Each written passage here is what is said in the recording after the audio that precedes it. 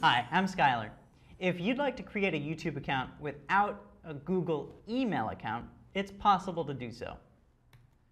Type in this URL, google.com/accounts/new account.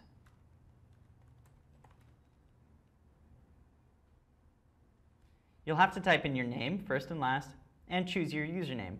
By default, it wants to give you a gmail.com email address, but if you click I prefer to use my current email address, you can type in whatever you'd like.